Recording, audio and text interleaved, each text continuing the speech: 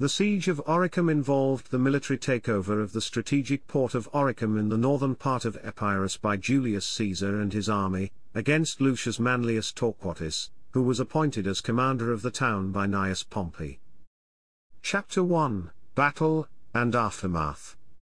According to sources, a Pompeian fleet in Corcyra became aware of Caesar's fleet off the coast of Epirus, but Bibulus did not order any confrontation. He already had strategically placed a small fleet of 18 vessels in Oricum Bay. With no opposition, Caesar landed in Palesti. He marched up the steep terrain to modern-day Lagora Pass.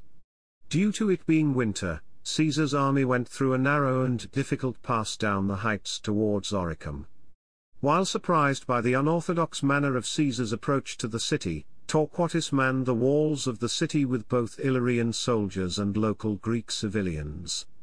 The locals and the garrison, fearing the power of the Caesar's forces, opened the town's gates to allow Caesar to come into the city.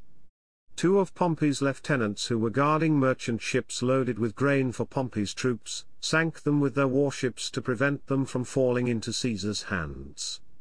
Torquatus surrendered to Caesar, who released him unharmed.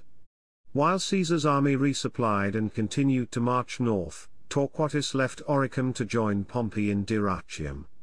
The remaining Pompeian fleet based in Oricum was seized by Caesar's army.